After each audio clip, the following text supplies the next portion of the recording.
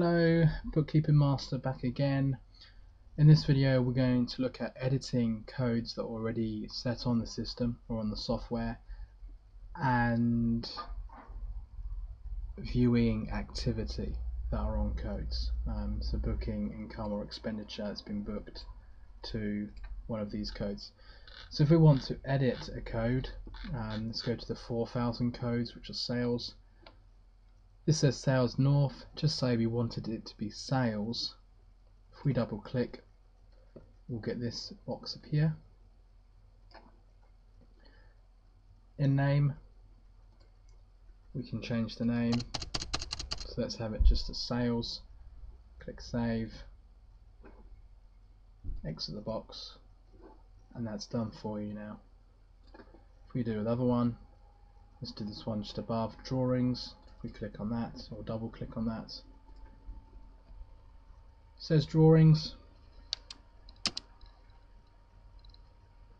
We could want it to be drawings for boss A or owner A. Click save, exit the box, and that's done for you. Let's change that back to what it was. So to view activity of a code, once again we just double click on a code. Let's find one that does have some activity on. Let's click on this one, materials purchased. So if we double click, this is where we change the name or edit the name. If we click on the activity tab at the top,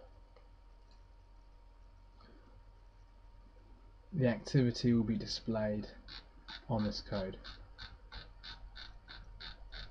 So transactions booked, this code are all here.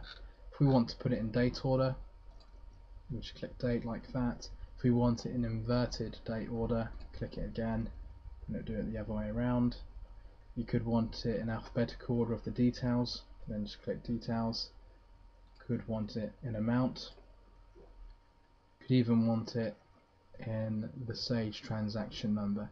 Every time you put a transaction on Sage, it's given a number numerically. The number we're currently on is down the bottom here, 1234. So the next transaction I put on will be 1235, and will appear on the left of every transaction like so. So that's how we view the activity. If we find another one, so double click miscellaneous purchases, click activity, and there we go. Not as much activity on this account. We put it in date order. We can see every transaction booked to this code. Thank you so much for watching.